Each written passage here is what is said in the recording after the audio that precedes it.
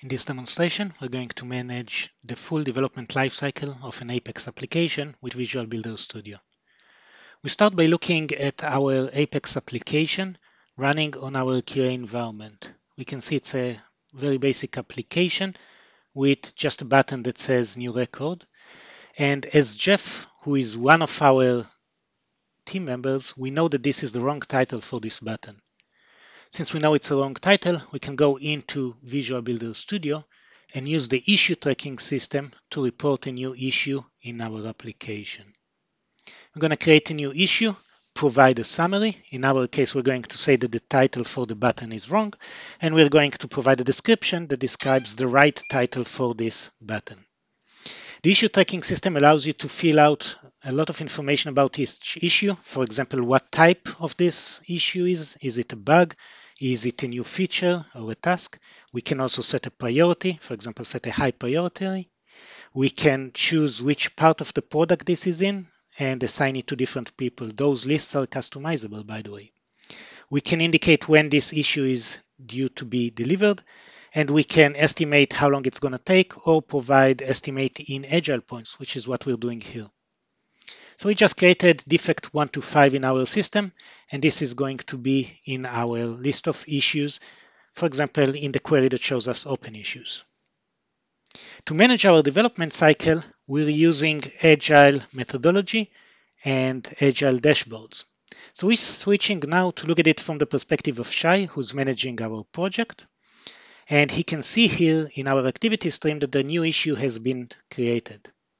He can go into our Agile dashboard to look at the status of our current development sprint. And he can look at our backlog and take the new issue from our backlog and bring it into our current development sprint. If we now look at the active sprint, we'll see the new issue assigned to Shai over here. This is in the to-do stages. If Shai is going to work on it, he can move it, for example, to be in the in progress column, simply by dragging and dropping. So now let's go over and modify the code. To modify the code, we're going to go into our Apex development environment. This is the page that is running in my development instance on the Shai DB. Let's go to the button and change the title to fix it based on the issue that was reported.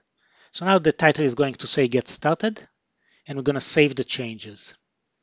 Those changes are saved into the development database that Shai is using. Now we're going to go back into Visual Builder Studio and use a build job to take those changes and load them into a Git repository in Visual Builder Studio. We're going to run the job and provide two parameters. The first one is a name for a branch, and the second one is the commit message for the changes we made. In this case, we're creating a new branch 1 to 5, and providing a commit message over here. Let's look at the configuration of this job while it's running.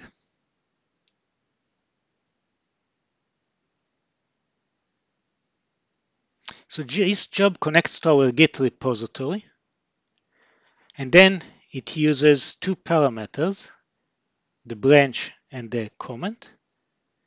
And in the steps, we're going to check out the code and create a new branch with the name that we specified. Then we're going to connect using SQL.cl to our development database and use Liquibase to generate a description of our application with all the artifacts. Then we're going to add those to our branch, create a commit message with our comment, and push this as a new branch into our Git repository. So this job finished successfully, and indeed if we'll go to our Git repository, we would now see branch 1 to 5 that we just created with the changes that we applied. Now our target is to bring those changes into the main line of code. But to do that, we're going to go through a merge request process. Over here, we're going to hook up to our Git repository and target the main branch with the changes we did in branch 1 to 5. You can see that the commit is automatically associated with the merge request. We can add multiple reviewers to review our code changes. We can let them know which issue we are solving with this change. And we can give them even further comments on things that we changed in our code. This would allow our team members to review the code changes we did, let us know if they see any issues, and then we can fix those. So we created this merge request. Let's switch over again to the view of Jeff, who's one of the reviewers for the code changes. So he's going to go into his view of the merge request. He can see the request over here. If he wants to know what changes we did, he can click on changed files and see the exact lines that we changed in the code from Apex. For example, here he can see the change in the title. He can give us comments on specific lines of code. In this case, he is okay with the changes that we did. And then he can click approve to indicate that he's okay with the code changes. Let's switch back into Shai's view and do a reload here. Shai is going to see all the communication from the team members about his code. For example, if we scroll down here, we can see the comment from Jeff on this specific line of code. If everyone is happy with the code changes, Shai can also approve those changes and then click the merge button to take the changes and merge them into our main line of code.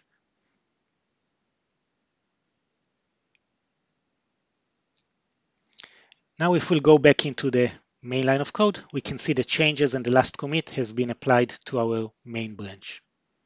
In parallel, this kicked off a new build process.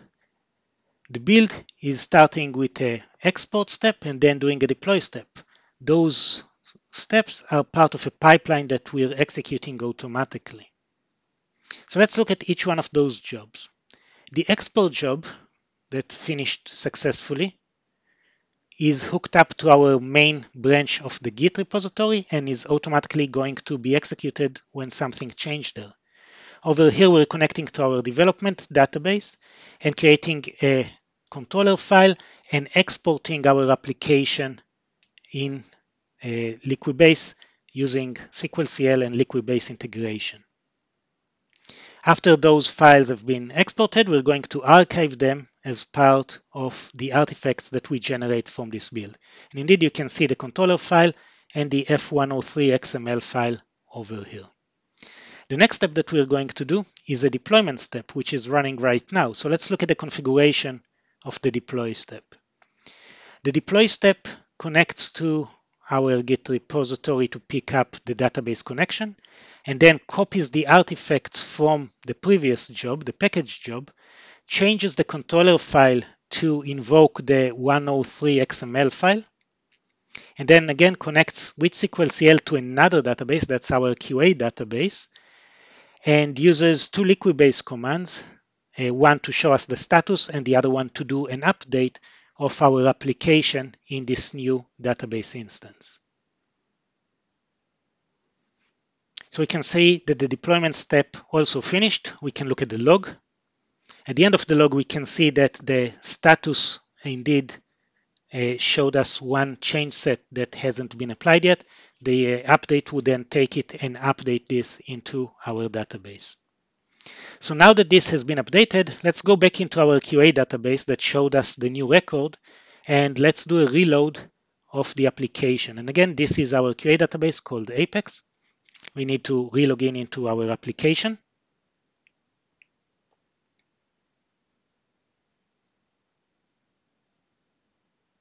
And we can see the change has been applied to our QA instance. So using Visual Builder Studio, we can now track the full development process that we did in our activity stream. It all started with us recognizing a new issue and reporting it in our issue tracking system and assigning it to one of our developers. The developer did the code changes and checked them into a branch in our Git repository. We went through a code review to figure out if the changes are appropriate, then approved it to be merged into main, which then fired up a build job and a pipeline that took our application and exported it from one instance and imported it into another Apex instance. If we now look at our Agile board, we can see that the issue has been resolved and we're ready to tackle our next issue in our development lifecycle.